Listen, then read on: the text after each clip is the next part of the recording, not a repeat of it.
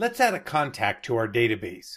By the way, if you wanted to add a group of contacts all at once, you would use the import feature, which you can find under Settings. There are several places in the system where you can add a single contact: the home screen, the contact screen, from the Rolodex, and from within another contact's record. They all take you to the same place, which is here. So let's fill in this information. A lot of this is self-explanatory, so we'll just cover the tricks and tips. In the birthday section, year is optional. If Joey and Mary are married, and they use the same last name, you can just leave Mary's name blank, and the system will assume the same last name.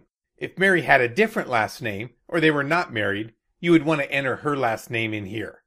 Most of the time we send physical mail to the home address, but if you will be sending physical mail to a company, you can put the company name here and then check this box. There is only one address in the system, so it's going to be either for the home or the business for this contact. Here's a special box you should know about: inactive. If you check this box, this contact will never be included in your Client Touch workgroups. Let's put in our phone numbers.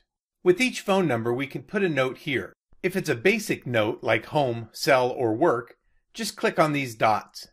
If you want to put a special note in here, then just type it in. A brief note would be some general information about this contact, like Joey likes golf. The brief note will show up on the contact record and is not to be confused with notes that you will be using on an ongoing basis. Entering the source here will help us remember where we originally found this client.